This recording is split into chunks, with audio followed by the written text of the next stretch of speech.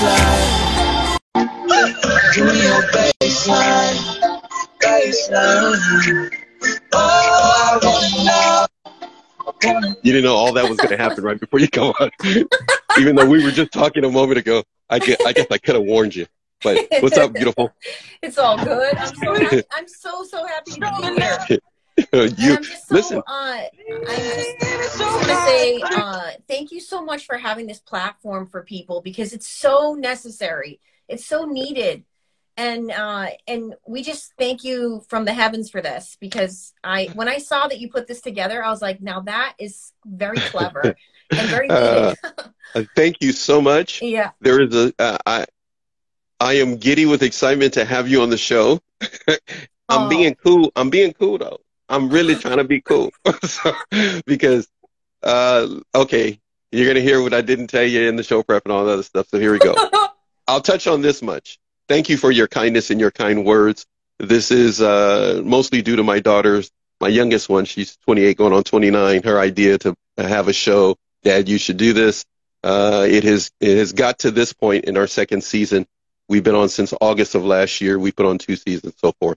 But you have so been on my radar. You have no idea. I was like, I'm going to get her one day, and she's going to be on the show with me. I don't care.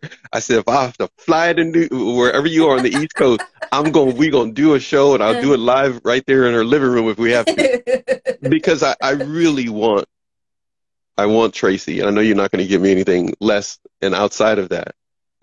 This is your first time on Instagram. Yeah, but, it's my first time. Yeah, I'm an Instagram virgin with this stuff. Yeah, I know. All I did, 3 years ago, I just randomly was like, you know what? I have a lot of information about narcissism.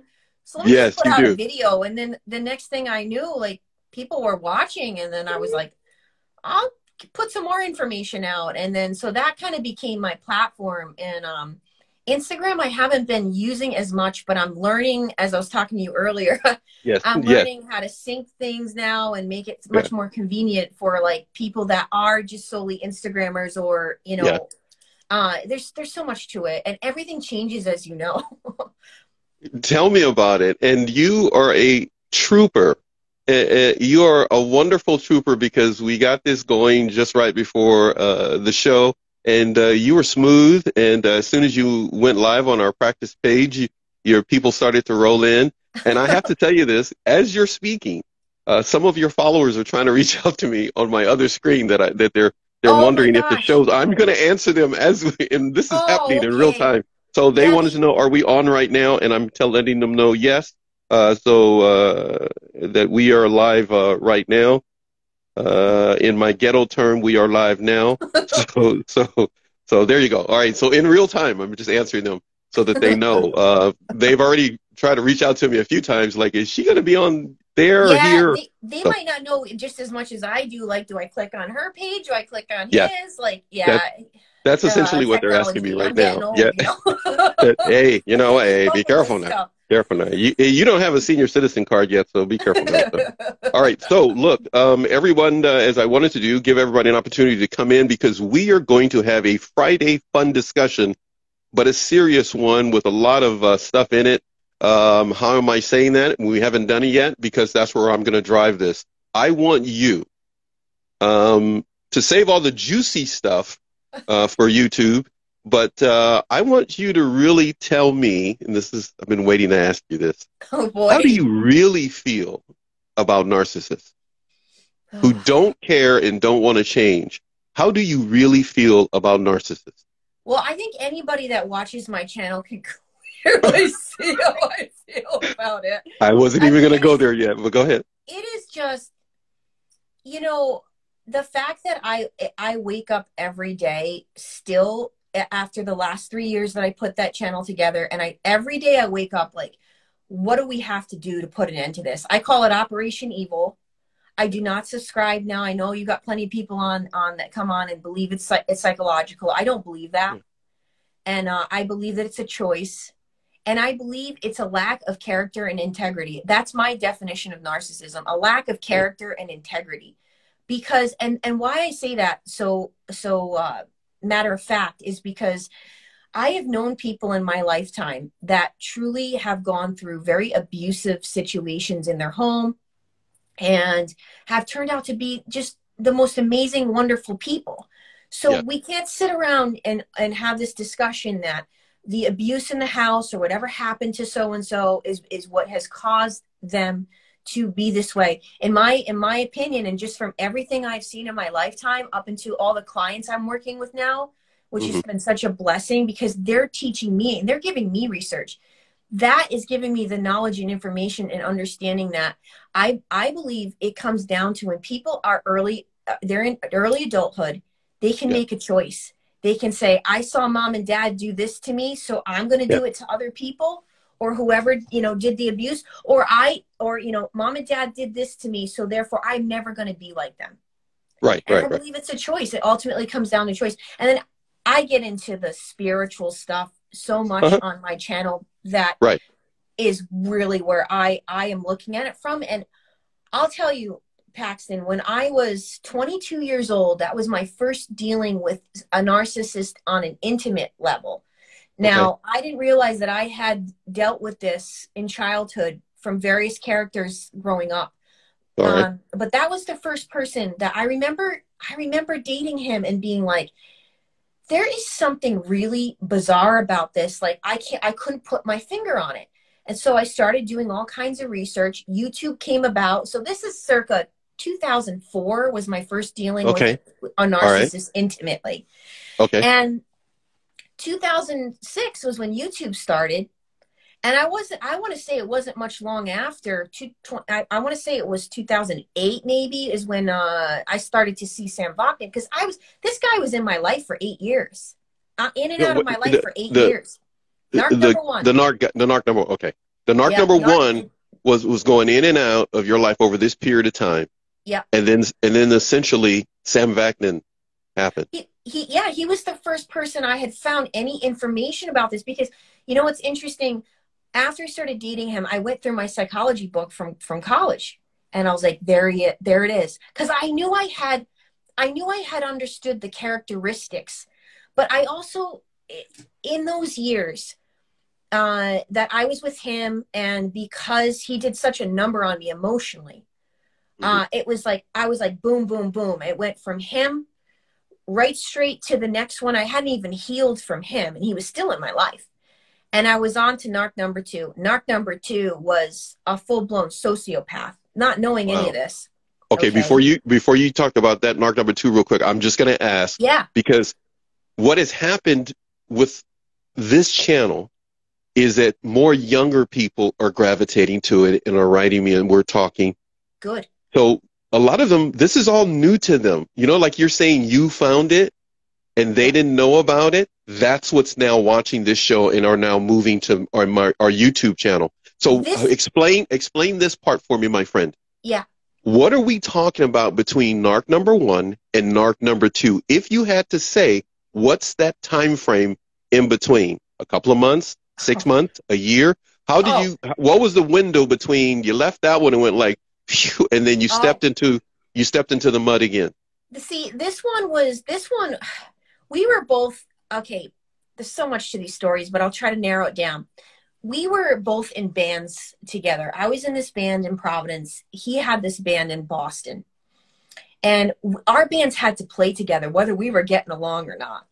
This is narc number one or two? Narc number one. This is the first one. Okay. So knowing my story is that I am a musician, and in those days, you know, I'd had a work from home position, or I was for a little while there. Then I had a position where I was helping people with disabilities find jobs. So literally my social time was these shows. I would play like religiously Thursday, Friday, Saturday nights, a lot of time out of town.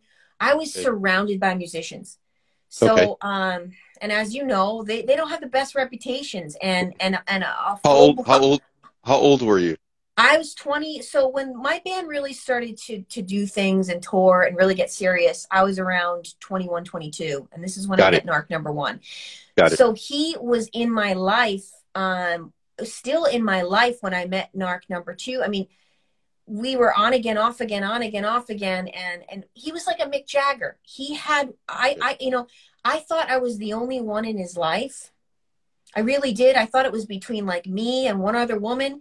Come to find out, it was between me, her, Sally, Sue, you know, Cindy. He had a tribe of women at his disposal, so his heart wasn't locked into you at all. No, but but the thing that he did to me was he had me thinking. He was so emotionally.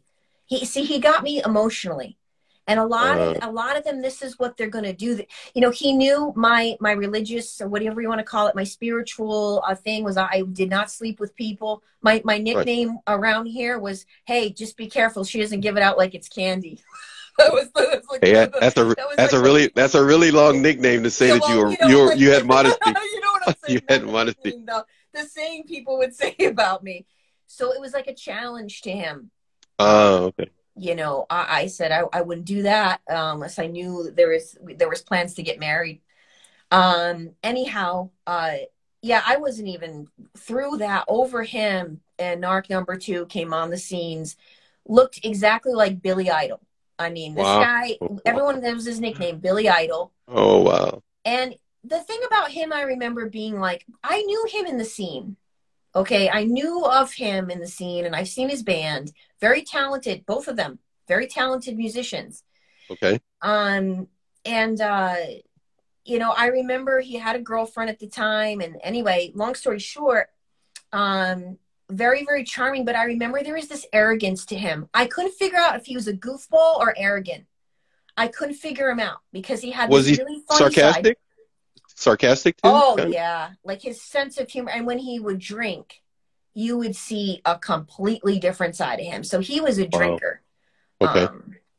And that was my first experience that somebody had an addiction to alcohol and pornography. I had never dealt with that before. Wow. Like a hardcore addiction. This is all new to you. So he had the ability to be really good at what he did, that is being a musician, but he was horrible when it came to his character and moral values, is what you're saying. That part you began to get to know then? You got to see that part? Yeah. This addiction to porn, yes. this drinking that was a part of his lifestyle. Yeah. All of that was something that steered you away from him. How did he get you in his lair? He got me again. You know, the thing with these men, I have to say that I'm looking back now, is they knew they saw my big heart, and they saw a person that, you know, I was in a field at this time. Now I'm 26 years old. So fast forward, I'm in this field helping people with disabilities find jobs. That was my job I was a vocational coordinator, vocational coach for, you know, almost going on to 14 years. Cause I brought that program on to another I was doing. So, you know, they knew I had this heart and this willingness to want help. And look, I'm 26 years old. I don't even understand what I'm dealing with here. No, not even close. Yeah, I had no, you know, I knew that he was disturbed. He shared some things with me that were quite disturbing, of things that he's, you know, things that he thought in his head, things that happened to him in childhood. That I remember I had a holistic therapist at the time. I had a lot of therapists during these days. So I always tell people, hey, before you go see a therapist, you know, it's that saying, look around at who's in your life. You know, maybe they're the ones that have to go before you go start getting therapy. But I remember was telling her some of these things, and she didn't have a clue either. Okay. A lot of these therapists, they don't understand narcissism, and you'll bring them in. I brought him in to some of the sessions with me. Really? Wow. Yep. And I remember, though, one thing she did say to me that stuck was, she said, Tracy, there's nothing here. Wow. There's nothing behind those eyes. And that's not good. Just like, yeah. So that relation. Oh, go ahead. I have a question. When you were with Narc number 1 and Narc number 2, what was it about you that you thought, Tracy, you needed to fix? Oh, they had me thinking it was everything. They have a way of making you feel like the way they're acting is somehow your fault.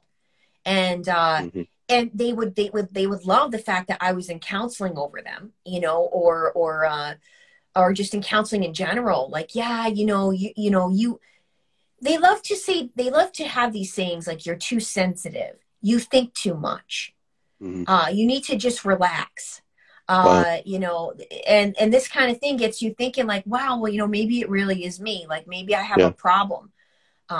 Then you start to find out more information, such as they're doing all these things behind your back, and they're making you even more insecure about what's really happening and not happening. And then at this point, you don't know what is up, down, left, right, reality from fake. You know, you don't even know what kind of world you're living in, because everything is just, and this is what we call, you know, you're basically living in a bubble at this point, you know. No, And no that's when you family, start. no family nearby. I'm sorry, you were going to say something. My I mom mean, and dad were living about 45 minutes from me at this time, and they knew I was changing. All my friends and family knew I was changing. Okay, and without getting into much about the family, you know, there were times I told them too much, and then we would have to be at a function for, say, a wedding or something. And, you know, when you tell your family a few things that are happening, your family's going to turn on them quick. And then you're going to pay for that. yeah, You're going to pay for that in the end, because they're going to see that dad's giving them a dirty look at the table. You know what I mean? Let me hold you for a second here. Please hold your thought there. Mary Jo 10 is here. I need everyone to know this. This is a family show. Profanity is not allowed in the comments. It will get you kicked out immediately by me and to be banned from my show. So I just want everybody to understand that. You may hear it maybe from my guest, but it is not allowed in the comments. So by all means, please keep that in mind. Go ahead, please. You were going to say something. Oh, I think I was getting at that. Yeah, you know, my parents only knew so much at this time. I didn't tell them everything. I didn't tell my friends and family half of it. Because, you know, and then you go through, I'm going to tell you something. I can't tell you how many women I've worked with, and men that have said this, okay? I'm in a field now. Remember, I'm doing vocational coaching. So I'm working with people not only that were disabled. They could have come in at one time. We had programs that were working with people that came out of jail, that came out of domestic abuse, domestic violence situations. And I'm trying to help them get a job. And here I am listening to, at the time, you know, we call them battered women. This is going back 2006. Wow, yeah, I mean, we were calling, you know, and they had this cycle long of time abuse. Ago. Right. Yeah, things have really changed. Now we're knowing it's a lot deeper than domestic violence. A lot of these people you're dealing with are narcissists. So I remember looking at these women I'm working with going, my God, that will never be me. The first time they even as so much as talk down to me, I'm out of there. And how many women say that and men say that? And then they find themselves in these relationships where they don't even know how they got there. They don't even have a clue. Yeah. Right now, you have a clue. But if you had to warn someone ahead of time, things that they can keep in mind, there are 16, 17, 18-year-old young ladies, 20, 21, between the ages of 16 and 30, 35, that are now watching these shows, the guests that come on. And it proves to be a learning curve for them. Yes. What would you say to them that they need to keep in mind that you've experienced? One or two things that you could highlight to them they need to keep in mind when they meet this man that seems to sweep them off their feet. One of the things I will come right out and say that a lot of people aren't talking about is if you feel this need to perform, you feel this need to have to like perform for them, to have to be better, to always have to. And, you know, a lot of people say the walking on eggshells. It's kind of like that. Like, I got to do this. Maybe if I did this, he would stop doing this. Maybe if I lost 10 pounds, he wouldn't be looking at pornography. Maybe if I, when you start doing these things, something is really wrong. And the second thing I'll say is if you find that, you know, you're just not, all of a sudden you start dating this person and you're not yourself anymore, you know, you're starting to notice and other people are noticing, it's time to evaluate what you've got going on there. Because the one thing these people will do is they are going to get you to believe whatever it is they're telling you. They're very good at what they do. I'll give them that. I mean, you know, they're master manipulators in getting you to do their will, whatever it is they want. Yeah. Whether it's that you stick around even though you caught them cheating, and because they're going to tell you everything you want to hear. Oh, I'm going to church. I'm sorry. I'm going to go see a counselor. I'm going to get on medication. You'll never see me break another object in the house again. I'll never do it again. And you'll be, you know, they'll be crying. They'll have their head in your lap crying. And did you find like, okay. Did you find yourself? Well, did it work on you when they started acting like that? Absolutely, because they knew who I was as a person. They knew I had a big heart. And I'll tell you what, I had to learn. It took me 20 years to figure this out. I had to learn you can have a big heart, but you have to have even bigger boundaries. Wow. With a big heart, you I'm have sorry, to have you need to, that should be the title of your book. If you write a book, that should be it right there. You can have a big heart, but you should have bigger. I'm serious as a heart attack. That is, and hey, nobody better steal that. You know, you hear that on the show. Don't you dare try to, that belongs to Tracy. If I see that book out, I'm gonna become a lawyer, and 4 years later on, I'm gonna sue you just for Tracy. That is really true. Now, so your heart was leading the way throughout these relationships, not your boundaries. Yep. So you became, that's where you went wrong. So you became susceptible to what type of behavior? You said he was alcoholic. Obviously, he would rather have sex with something other than you, a person, which shows he had a problem, which means there was a problem in the relationship. But you weren't the problem. He chose to have someone and something other than you. Yeah. But you felt that. Yeah. You know, a woman's intuition truly is another thing for all the ladies that are listening tonight. A woman's intuition will tell you everything you need to know. Everything. It's just that sometimes that little birdie on her shoulder, we're like, nah, get out of here. Like, you know, he said he was sorry. He said he admitted he knows he has a problem. Now watch. A narcissist will only admit what they did when they get caught. It's the only time they're going to do it. That's it. So the rest of the time, they're just projecting what they've done because they haven't been caught yet.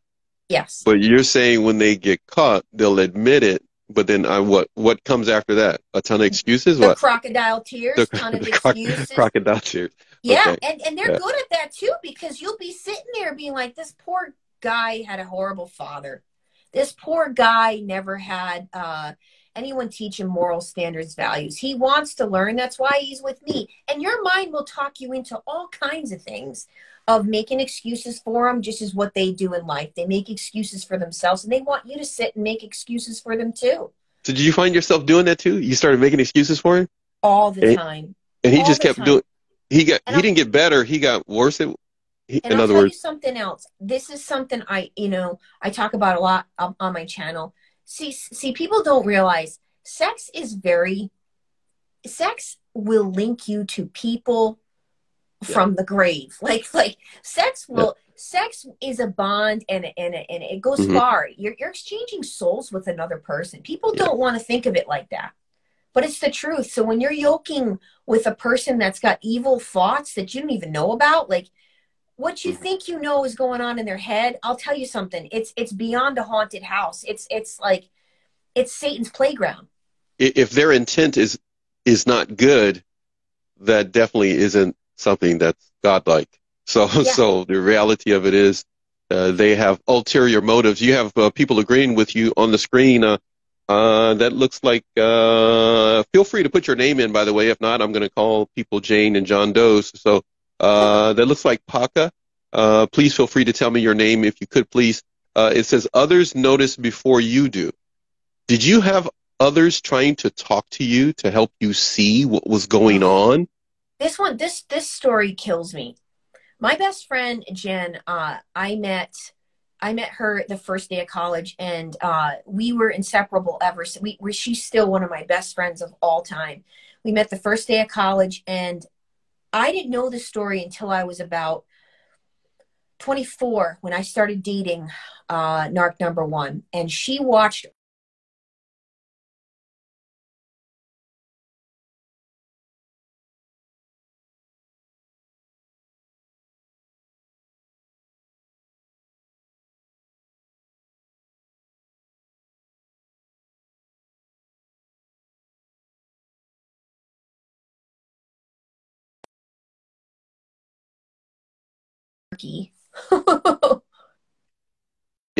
Tracy is here.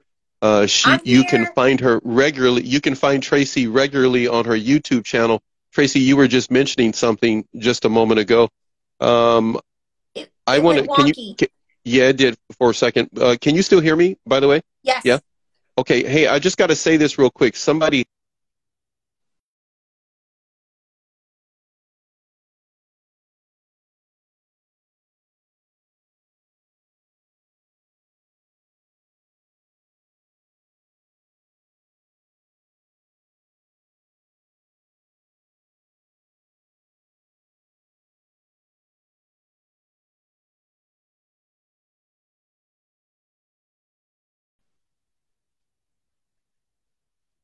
We had a little momentary glitch there. Can you still hear me right now? Can you hear me right now? Testing 1, 2, 3. Doing that.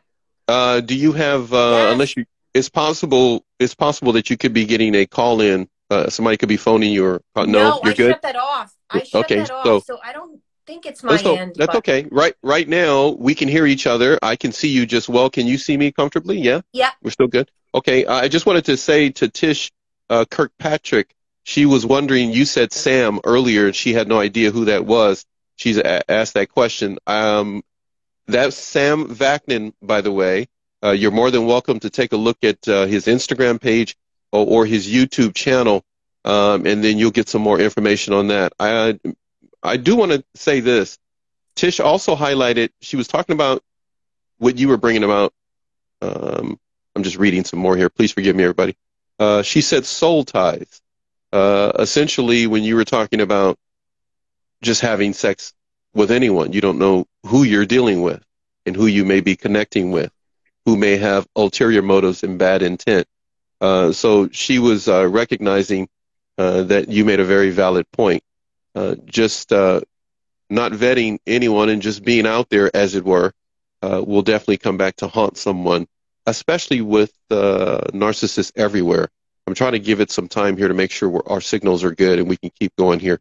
You're good. We're good. If for some reason or another, though, Tracy, the signal gets stuck, feel free to step out of the live and come back in, and we'll just do it all over again.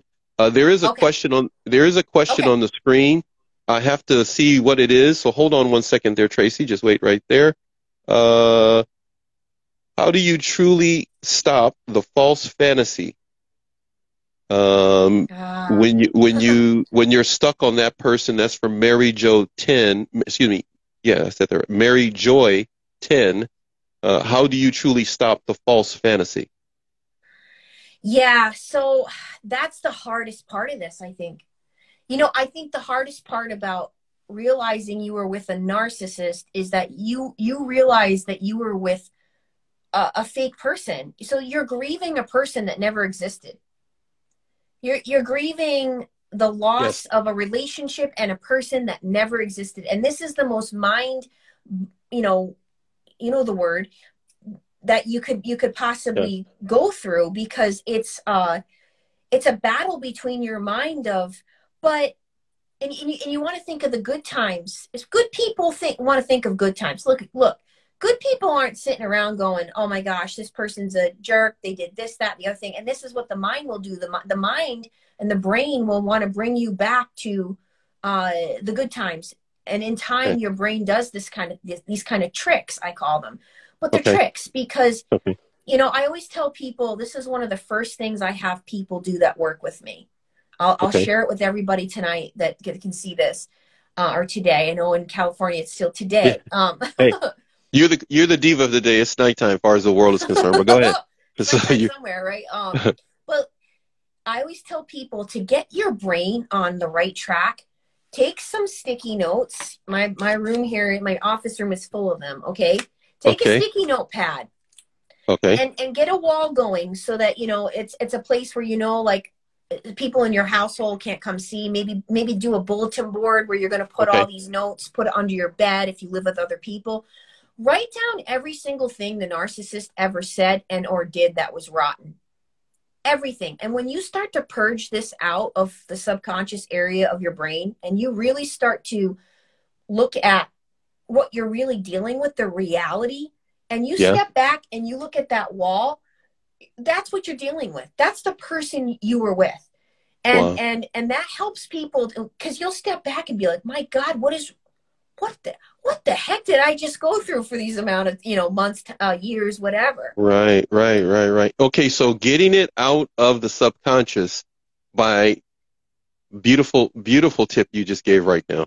Yeah. Because I'm thinking of all of the young people who are dealing with this, and they're trying to think of this in my head. It's in my head. You're saying post-it notes, write it down, put it somewhere private for you, wherever it may be, so that you can look at what was put in your head. Yep. So you can get it out of your head. That right there is your truth board. That's the Got truth it. board. That's the truth of what you were dealing with. You see, a lot of people want to think that, you know, their minds all, you know, jambled around and thinking that, you know, 1 minute they're thinking, okay, this was the reality. No, write it down so that you get it out of the subconscious. The subconscious is driving a lot of this. People don't realize the brain does have a major part to play in this. And studies now prove and show that narcissistic abuse causes brain damage. The longer you're with these people, you know, and then that recovery of getting those brain cells back,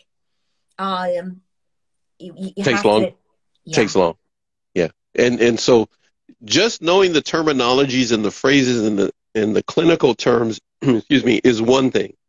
But what you're giving us, and what I love about your page, is that outside of the fact that you don't hold anything back, is that I'm such a virgin show. I'm so, you know, but I watch your stuff. You're very inspiring, because what you're saying for us to do is to put into play cleaning out our brain, deleting the files that the narc has put there, the viruses that they've put into our subconscious. Delete those files, or as you said earlier, purge those with a truth board of what they actually said to you that was demeaning, disparaging, and essentially discouraging and depressive. Once we can make some room in our brain, it's still going to take a while, though, to recover. We can't expect this overnight, but this is the steps we need to go in if we're going to have any good memories and happy moments that will mean anything in the future. Absolutely. You got to purge it. You got to purge it from your system. And I'll tell you what, when people start this project that I work with, it's one of the first things I tell people to do. And, you know, when you start a project like that, I tell them, I said, you're going to start your truth board, and then you're going to get in your car and you're going to go to work, and you're going to think of like 5 other things that happened. Because I'll tell you one thing, another thing I know. Chain reaction, is that what you're saying? Well, that, and like, you have repressed a lot of things. There are still Paxton some memories that come into my head, and I'm like, did that really happen like that? And then I will like remind myself, I had to stuff it so far down, I didn't even remember. You didn't even remember it, and it's you unpacked all the other stuff, and all of a sudden it popped up and went like, this is how it all got started. This is what they said way back. Yes, and it's That's just crazy. like it's just, you know, and I tell people then take at that point. Because you know how you remember things at the most random times, like you remember that, oh, I forgot the laundry in the you know, you're already like 4 hours late. Oh, I have to do the laundry again. When I get home, it's going to be. You always think it, but I tell people, take your phone at that point and use your voice recorder, put it into your notes, so when you come home, you transfer that note to the board, because you need to see it. You need to visually see what this person is. It's what they are. I agree with you. I can't tell you how many times I've encouraged my children to do that, and others. Once you see it, once it's written out, and your brain knows you wrote it out, and you're looking at it, the brain is like done. The brain is like, it's like, okay, we got that out, and here comes that other thing that was underneath it. It starts to come up, and the brain says, you're not going to write this out, or at least talk about it, you know, and like voice note. That's a great idea. Yeah. you need to make sure you get it all out, because Yeah. and you need to, this is why coaching for this, I believe, is super important. Yeah, You need to talk to somebody that gets it. Yes. You can't be going to therapists that don't understand this stuff. Yeah. And there's a lot of them, unfortunately, out there. I feel like they need a training. Yeah, a lot of people have been on the show. A number of people have been on the show. Let me rephrase it that way. A number of people have been on the show. They've been victims and survivors. And to hear what they say in a show prep, I know you and I did a show prep together. You know what I mean? We were practicing before the show. And to hear them tell their stories, the stories I've heard of people who've gone to therapists that the therapist did not get it, it is not a beautiful thing. No. It is not. It'll actually set people back years. No, it has. I've had people tell me that. I think that's what happened. Well, I don't think. I know that also played a major role in me staying with the three of them that I did. You know, this last one had that I unfortunately married. A nightmare, you know, here I am already studying about narcissism. He comes into my life, and this was the devil's like last major trick with me. Although he still had a few tricks up his sleeve, even recently, but I figured it out. But anyway, you know, but this was not even funny. And I mean, he actually enjoyed going to this counselor, because you know what he enjoyed? He enjoyed pulling one over her too. Yep, that's what I was gonna say. Yeah. Right. Sick. A little ego stroke all the way. I got her, and I can get you too. Yep. Yeah. Yeah. I remember her saying to me, Tracy, I don't think he's a narcissist. I think he just has sex addiction. Wait, you agreed with it, and you decided to give him more another room chance and latitude, or 3 or 4 chances, 5 for chances, him to abuse I was married to him. Yeah. That's the other thing too. When you unfortunately yoke up with one of these, and it's very sad, and words don't describe what happens to people when they realize before it's too late, like, who did I marry? I don't even know who this person is. And this is why I now will tell people and stress to people, take your sweet time getting to know someone. Like, stretch it out. Oh my God. I tell my clients all the time, I'm like, what are you doing going to people's houses? Cut that out. Like, you meet each other publicly for like 3 months. Stop that. You know what I mean? Like, don't. You don't need dinner at his house. You were eating dinner before you ever met him. It's just like, you know. Don't do it. Don't be happy to have somebody cook for you. You go to restaurants and they cook for you. You don't even ask them to go to bed. So you have some morals. But seriously, people want to go so fast nowadays. That's the problem. You're gonna get with one of these. You're gonna go down the aisle, and then all of a sudden, it's like, I married an axe murderer. You get that COVID love going on. that COVID romance. You just get tired of being in the house. Yeah, listen.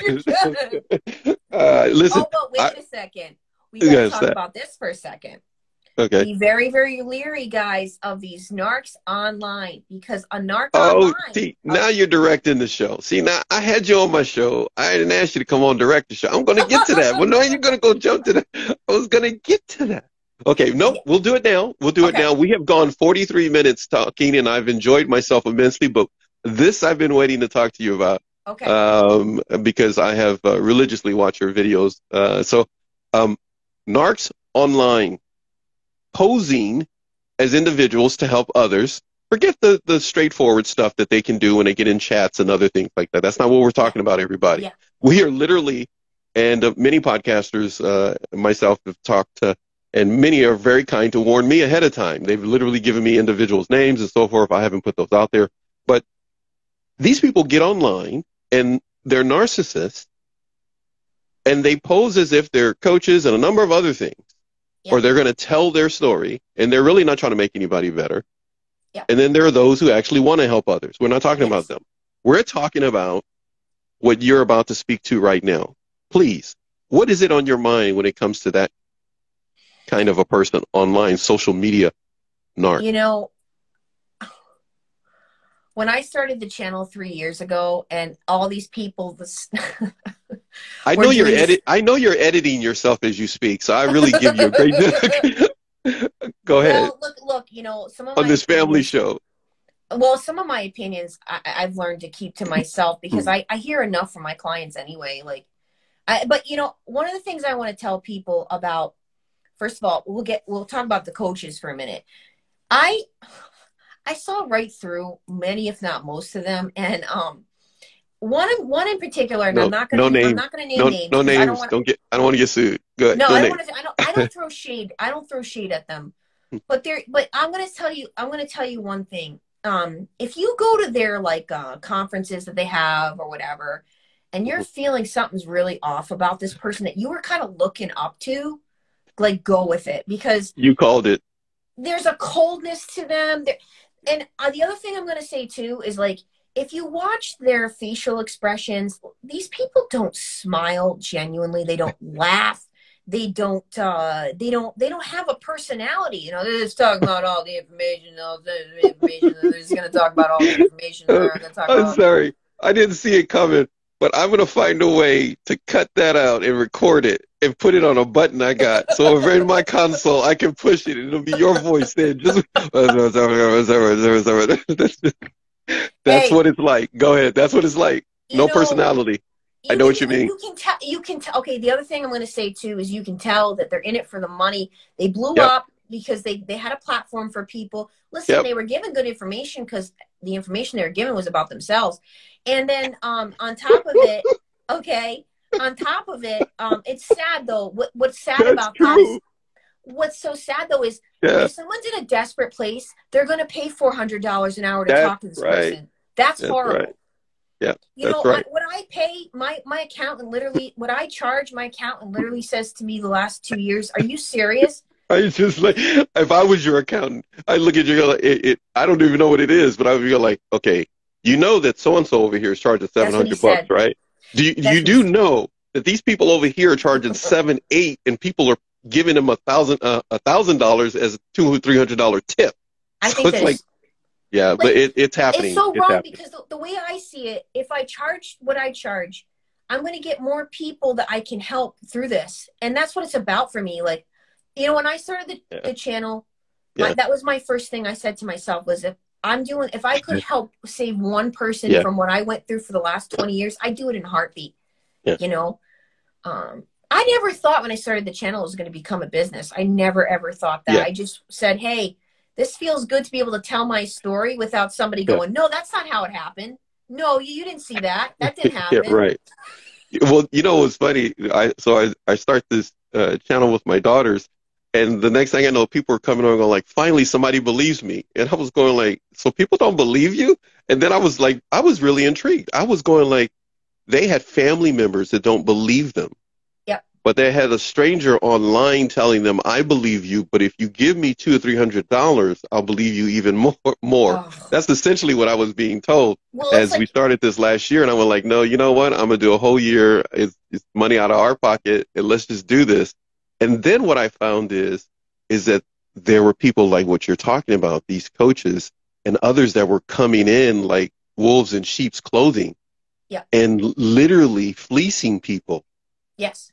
And it was amazing to hear their stories when people would talk to me that I went to this person and I went to this person. And then once like I paid, it's like I got a book. Yeah. It's like I couldn't even call them. They would, it was just amazing. But people are really struggling with this narcissistic, abusive relationship dynamic that so many are experiencing.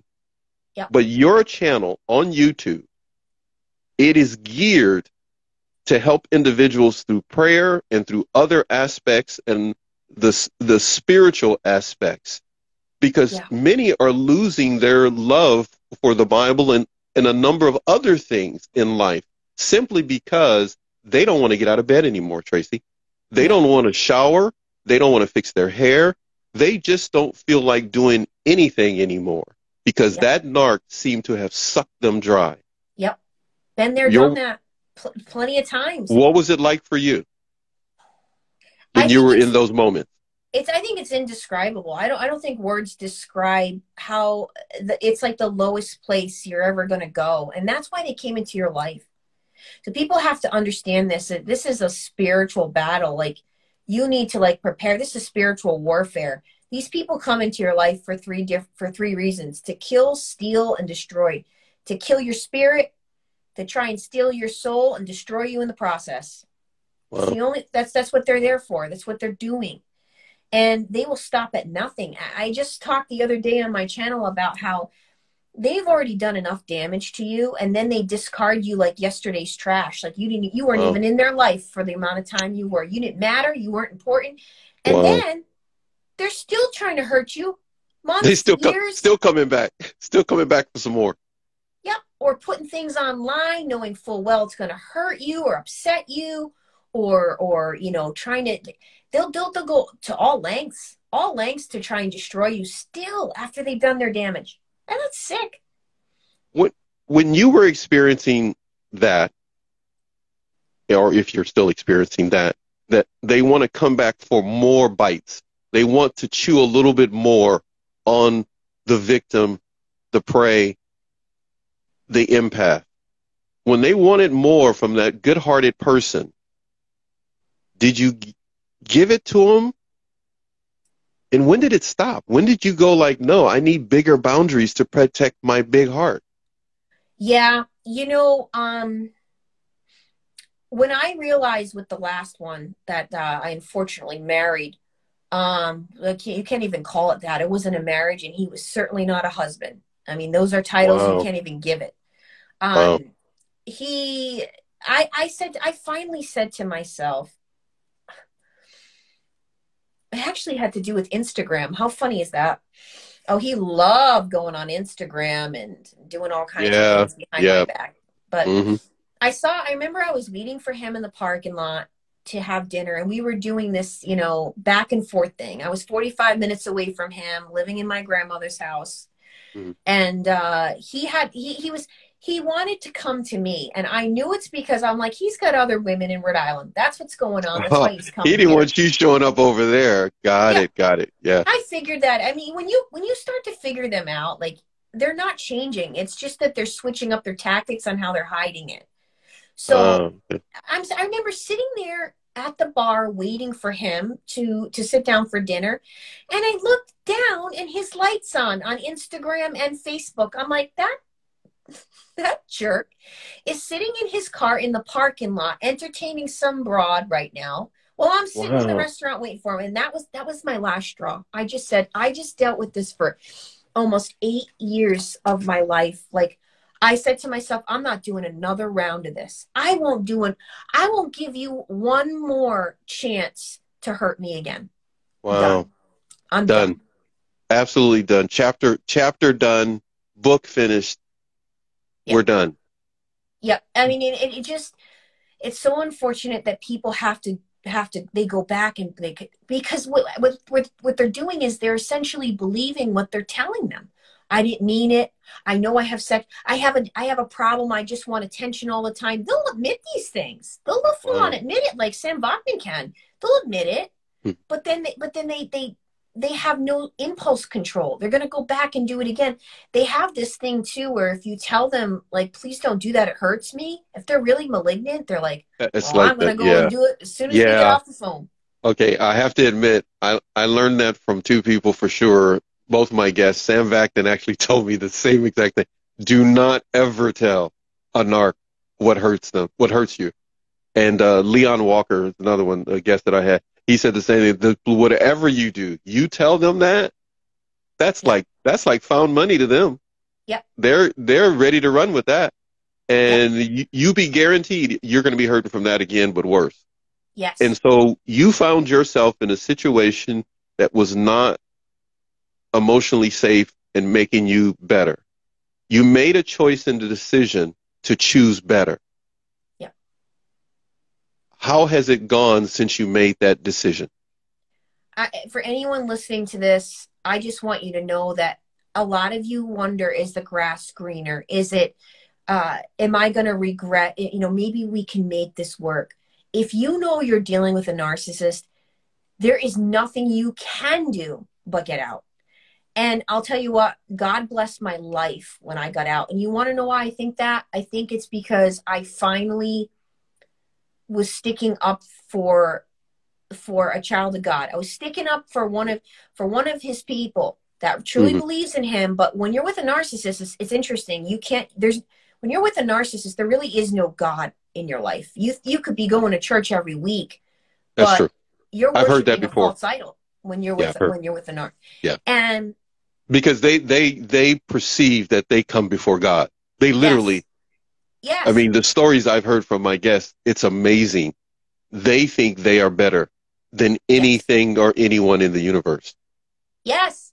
And so, you know, you realize that everything's off balance. And when you can get away from these people and really go no contact is the only time you can actually see everything for what it really is and really was. And at that point, your life's going to change. I mean, look what happened in 3 years. Like if you would have told me 3 years ago, you're going to start your own business, you're going to have clients, you're going to help them through narcissistic abuse, you're going to be really busy, you're going to be building retreats for people, having a prayer and fast group every month, I would have been like, yeah, right. Who are you listening to? Like, so God blessed me because I had the right intentions and I stuck up for myself. Finally, I stuck up for myself. Kind of hard to help others if you don't stick up for yourself, right? Well, you know what, guys, this is what you got to do.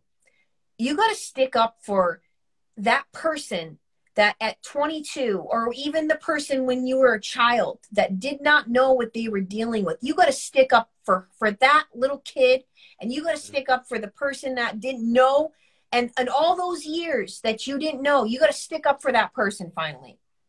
Yeah. I like you, Tracy. Seriously, I like you because I don't have to say it. You say it. I just, oh, I'm so happy that you came on the show.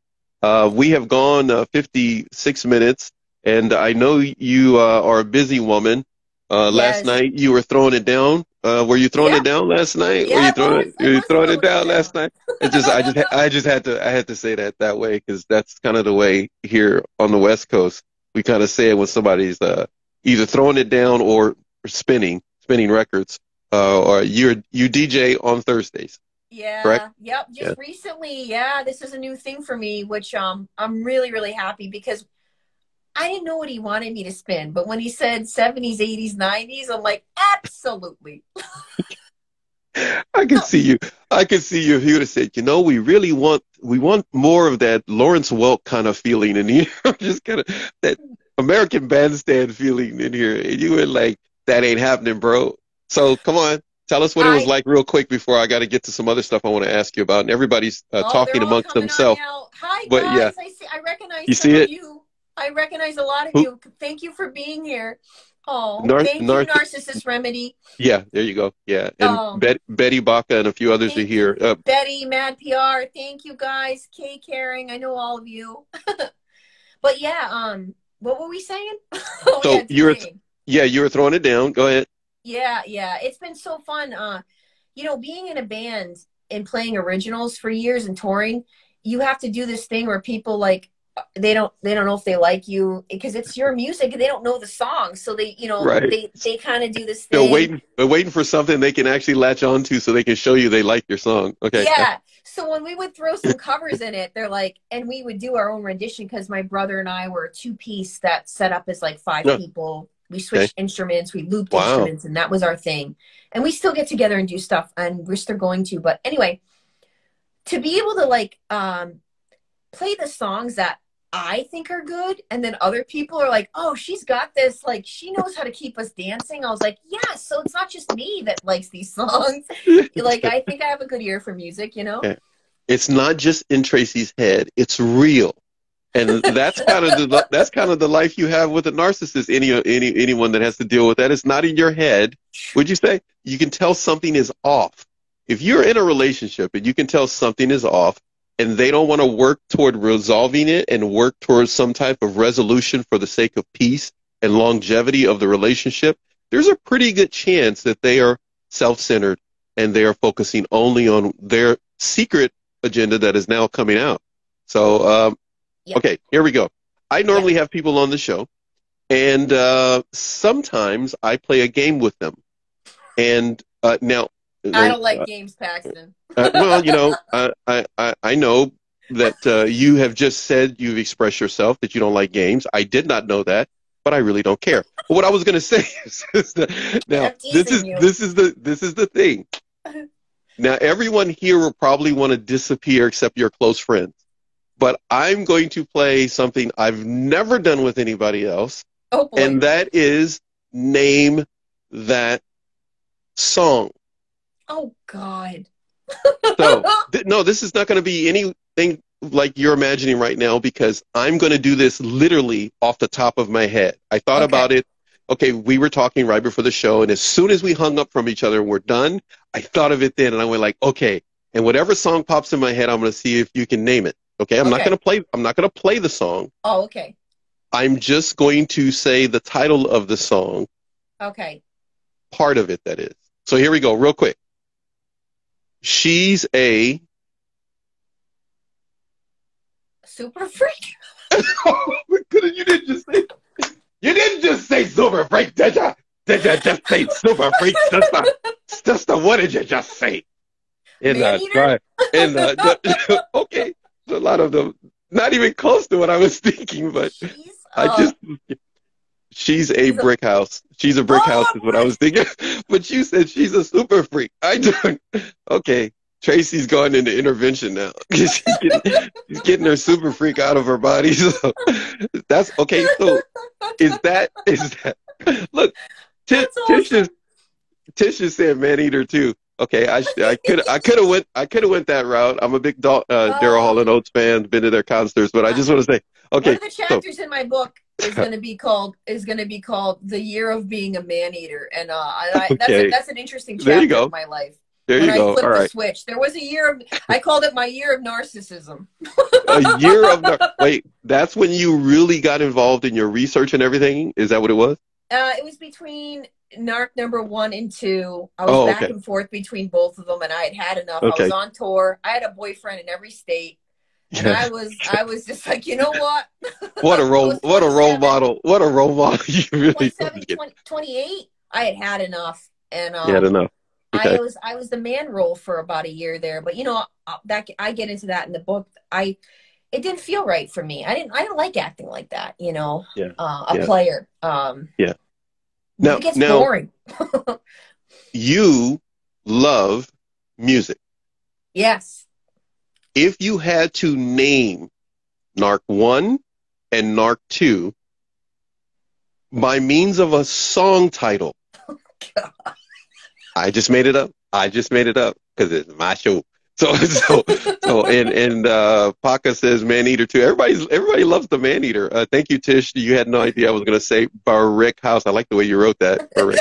Okay, so if you had to name Narc 1 and Narc 2 with a music title or a name of a song, use a name of a song to name them instead of saying Narc 1 and 2, what would be the title that you would give them for Narc number 1? Yeah. Narc 1. Number 1, Sympathy for the Devil. you just I got nothing to say to that. And second one, Psycho Killer. Okay, now you're saying number 2 was more of a handful to live with and be around than Narc 1. Number 2 was a sociopath. Wow. Like hands down a sociopath. Like, yeah. I would even, that story is just, that's all. Like I said, I haven't even talked about half of this stuff because it needs to go in a book because there's that many, there's that much detail around it. Yeah. Yeah. Get it out of you, put it in a book. So if that's the case, then the type of woman that you are right now, would you consider yourself to be the type of woman that when you were 22, 26, that young girl would be afraid of you now, or would she draw closer to you?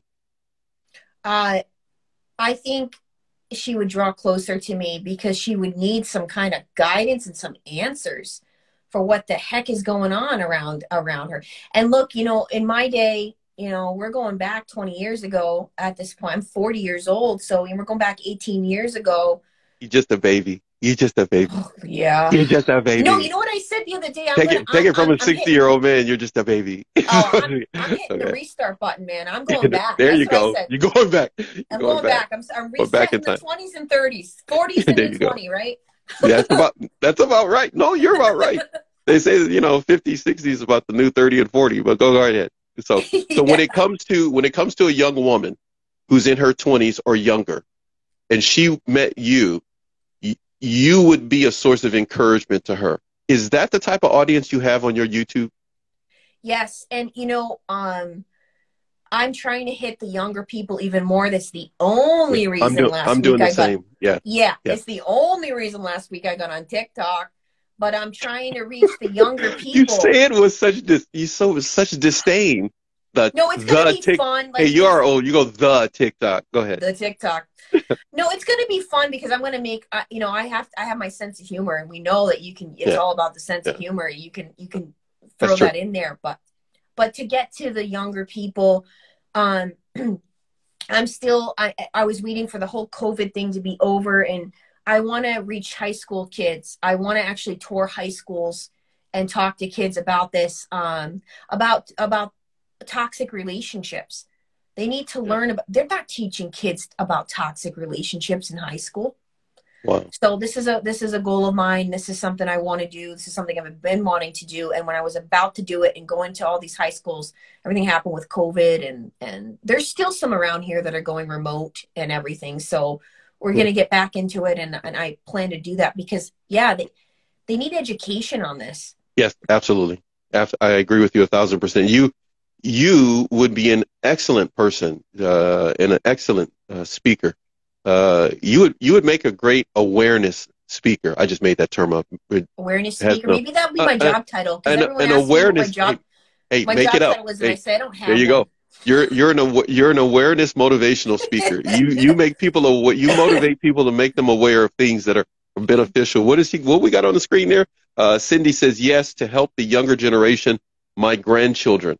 This is something that is a common theme that's taking place for a lot of people who have freed themselves from narcissistic abuse. They're looking at their children and grandchildren, and they're recognizing that, wait a minute, no one is speaking out concerning this type of a behavior. And people are being seduced. Women are being seduced into these relationships with these men. And hey, you know, you have a YouTube channel. Men are finding themselves, as it were, being seduced into a relationship with female narcissists. So a number of individuals are recognizing that relationships are not what they used to be because there are more people disguising their agenda. Yep. More players, more games, as you were saying a little bit earlier. But what they've come to recognize is that there are YouTube channels like yours in which you don't hold back. Nope. You've been on really great behavior with me today, and I'm just I wanted to thank you for that. You've been so kind on my family program to be sweet, but I know that you lay into it on your channel, and if anybody wants a change of pace from Narc Abuse TV and you want to pick up the picante, please go to Tracy's YouTube channel. For the fun of it, your YouTube channel is named what? Trace Space It. Yes. Somebody else has that name you wanted to beat up. I mean, you wanted to have. Is somebody else has that same name or no? How does it go? No, that's not you. I thought that was you. Who? Does somebody else has? You wanted to Tracy, didn't you, or was it Trace? Maybe I misread that posting that you had. Ignore me. Oh, okay. I'm so confused right now. I don't know what we're talking about. No, it makes two of us right now. I thought there was a different name that you were going to name the show, but hey, my second show after a few days, I'm lost. Don't mind me. Yeah, no, the YouTube. So my website is tracefaceit.com. The YouTube is Trace Space It. TikTok's Trace Space It. Instagram Trace_it. Somebody follows. You see that, right? She has her caca baloney moment. Yeah, I know. I was waiting for you to do it. I tried to set you up to even say it. A couple of questions that I had, and you totally didn't say it, but somebody wrote it in the comments. That's the first time I ever heard anyone say those two words together that were not related to me. And so now I'm going to add, now that it came up, and I was going to save it because we're almost done. But since someone wrote it out, what was it? What are the words again? What is it that you say? Caca baloney. I've had enough of the caca baloney. And you got to say it with the New England accent, you know? Okay. I don't know about that. All I know is I knew someone who had an Arkansas accent that would say it, and that was my grandmother. Oh, really? And when you said it a number of years ago, when I saw your video and you said it, I rolled over laughing. I was busting out because you said that. And you know what's so interesting about you is you are a person who loves to share wisdom. You're not trying to tell people what to do, but your wisdom inspires them to do something instead of nothing. But you don't hold them hostage if they do nothing. You let them know exactly that they are their own roadblock.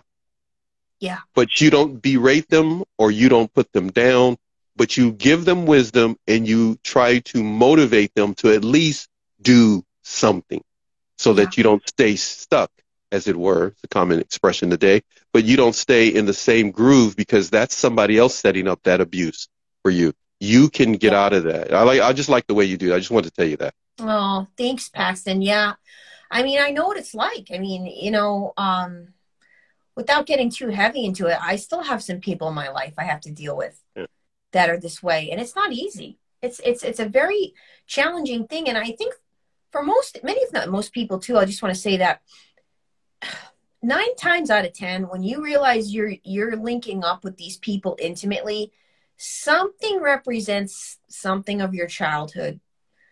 There's something, you know, that you got to go back and see who is the character in your life that kind of represented this prideful, arrogant, never willing to admit they're wrong kind of thing around you. Unappreciative to you, underestimate you, berate you, all those things. I've had a number of psychologists on, and you sound exactly like them. They say the exact same thing. And it's sometimes, many times, it's hard for people to stop and do what you just said they should do. Yeah. Psychologists say the same thing. You need to stop. And it's not a matter of how you got into it. It's why you got into it. Yeah. And when you will be able to trace it back to somebody that you grew up with or that was in your life, and it's a repetitive pattern, and you just have to now know, hey, that's not for me anymore. Yes, exactly. There's something that felt familiar with all these people. There's some familiarity there. And, that's true. You know, you could call it familiar spirits in the Bible, or you could call it, you know, strongholds, as somebody wrote here, strongholds. Exactly. But you got to go back in time and say, okay, like I said earlier, and stick up for that little kid, stick up for that person that didn't have a voice, that didn't know what was happening. And recognize that's what you're doing. Others may not, but there will be a lot of people that recognize, hey, you're doing the right thing. Yeah. Because you're putting an end to this. Because if you don't put an end to this, that person's going to keep coming back. They're going to keep doing this to you, and it's going to keep getting worse. And as some have seen and have experienced, it gets to physical violence. And as we have seen, some have literally lost their life to people like this because their boundary, I love the way you said it, their boundary was not as big as their heart. Their heart was so big that their boundaries were low, and therefore that person kept abusing them. You've set up new boundaries for yourself. Yes. You are now 3 years removed from the chaos that was happening, but chaos, time, unforeseen circumstances and occurrences, situations find us all. But you choose to live a life away from individuals who are narcissists, who, even though they may still come around and be a part and you have to deal with them, overall, what has life been like trying to make your life narc free? Before we end the show, we've gone an hour and almost 15 minutes here now. Last words, what has it been like for you trying to live life narc free and stay focused on what is positive? It's so easy, you guys, because what I have to say is when you look at people's character and integrity, and that's what's going to determine for you whether they stay or they go. And with certain friends and family, I'm constantly doing maintenance. You know, I'm constantly like checking in on, would I do that to this person? And if the answer is no, we probably we're not equally yoked here in a friendship or a relationship. I wouldn't do that to you. And therefore, you know, we're not, you go find people of your kind. And they, you know, without putting labels and all this kind of stuff into it. you just have to look at, okay, I want to have people in my life that treat me the way I would treat them. And if there's only, that means there's only two of them, so be it. Your life's going to be that much more peaceful, and you're going to have progress, and you're going to have success in your life, because you're not dealing with all these people thinking, well, I have to, they're my family, or they're my friend of 20 years. I have clients that had, you know, are just putting an end to relationships of 20 something years, recognizing this person was not a good friend. No. Yeah. I've heard that quite a bit since we've been doing this. There's so many people that are more concerned. The point you just made about the labels, there's so many people concerned about the labels and this or that. If I like how you said that, if I wouldn't treat that person that way and they seem to have that behavior on repeat, that's a problem. Yep. And I can't let time make me stay. I'm not in prison. I'm not wearing, you know, stripes. I'm not wearing orange. I don't have to stay and let somebody continue to attack my dignity. It's not like I'm in prison just because we've been knowing each other. I know the guy down. I know the guy down at the gas station, Mark, but I don't hang out with him and let him abuse me. So you know, I see Tish. Thank you for the question. I never talk about my life when it comes to whether we don't know about you. Paxton. The question was, Paxton, were you with a narcissist?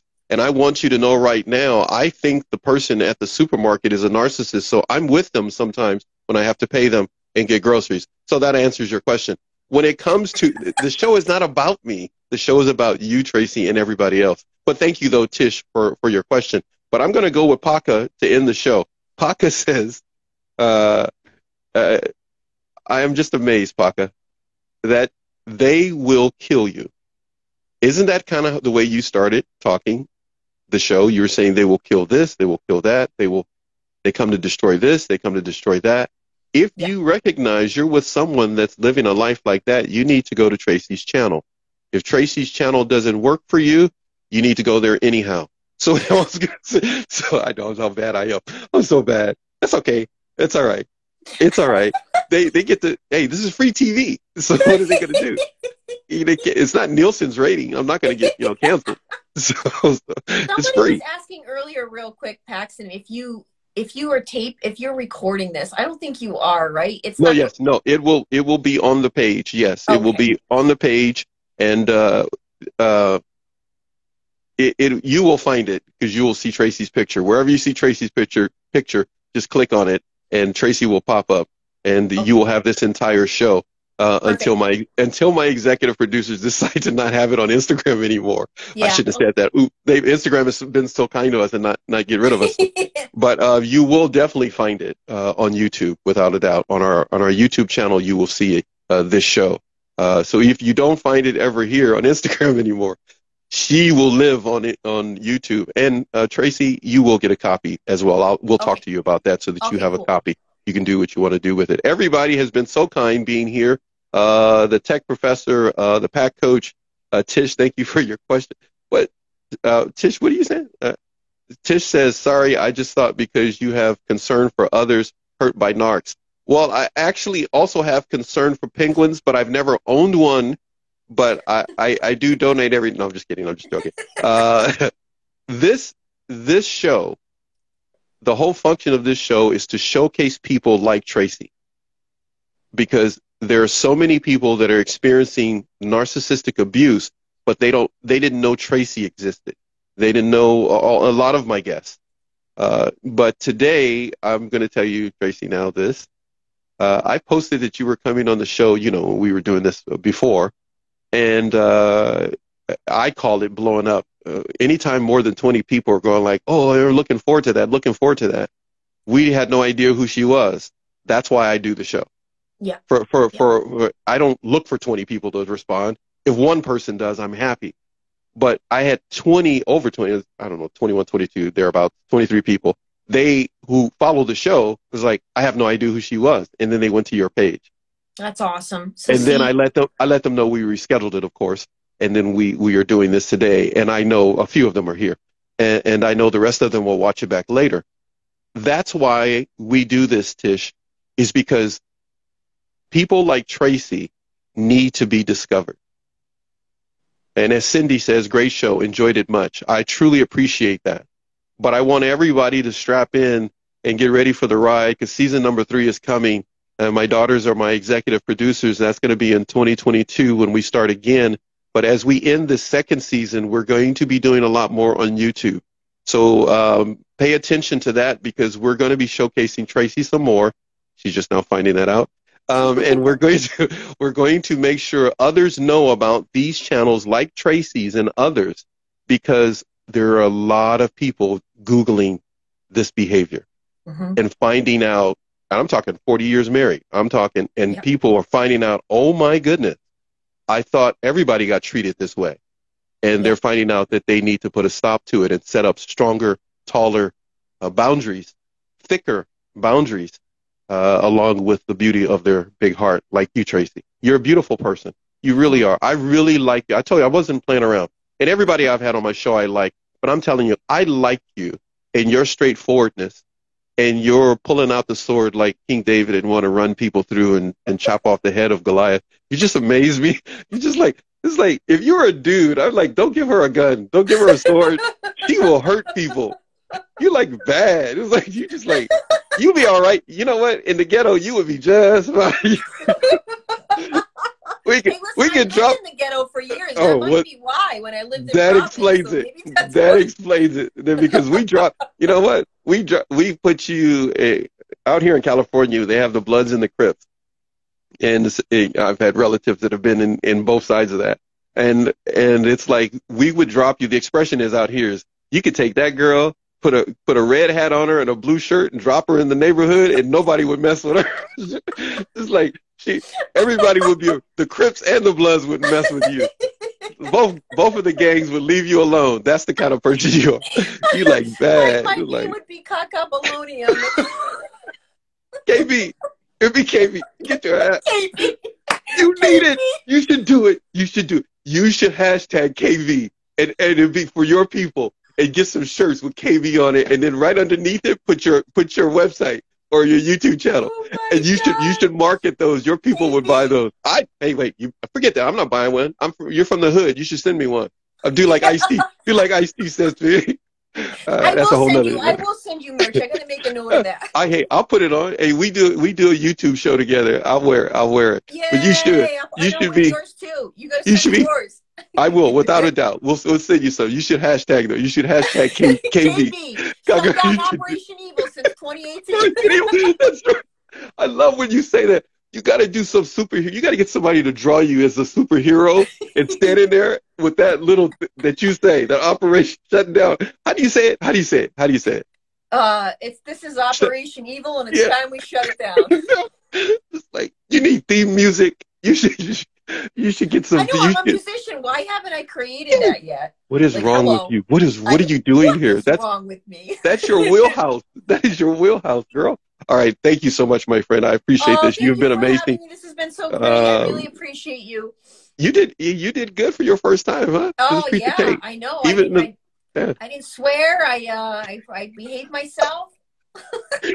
Wait. I was ready for you to do it. Wait, I was good. As soon as you did it, I was going to do this. It would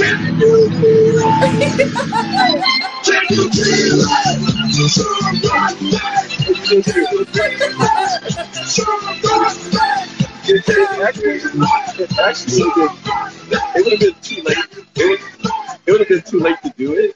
But I was just going to press that button anyhow, just to make people think of something else. But you never did. Okay, so we better go before you do it. Wait, Cindy says she'll buy one.